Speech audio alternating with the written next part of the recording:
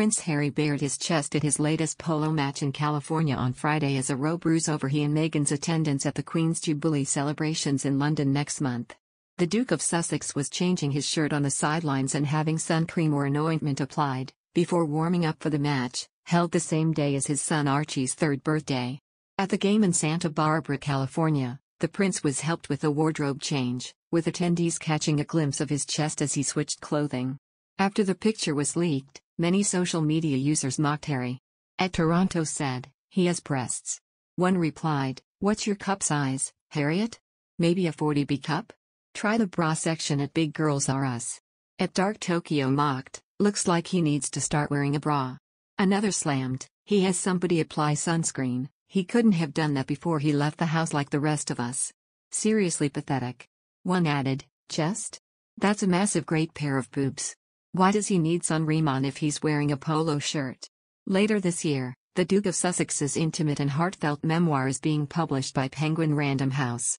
Harry, 37, said he will share mistakes and lessons learned during his life and will reflect on the highs and lows.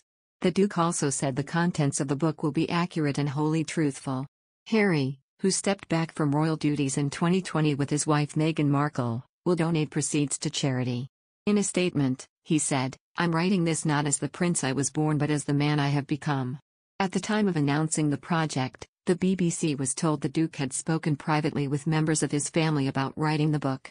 However, a spokesperson added that he would not be expected to obtain permission for the project from Buckingham Palace. This has led to speculation that the book could see Harry make further seismic claims about his tenure as a royal. He and Meghan raised eyebrows when they made a series of bombshell claims during their Oprah Winfrey interview, which aired last year. The couple alleged there had been several conversations about the color of their son's skin while Meghan was pregnant with Archie. Harry also claimed Prince Charles and Prince William were trapped in the royal system. "As Harry is due to share what he calls a first-hand account of my life that's accurate and wholly truthful," royal watchers have raised concerns that the monarchy could be in the firing line yet again. The publication of the book comes amid celebrations for the Queen, Harry's grandmother. Her Majesty is celebrating reigning for 70 years and she is the first British monarch to have reached this impressive milestone. As such, fans have speculated that the project's release date could be delayed so it doesn't coincide with celebrations. However, royal commentator Richard Fitzwilliams claims that a postponement could be unlikely as he branded the Sussexes totally unpredictable.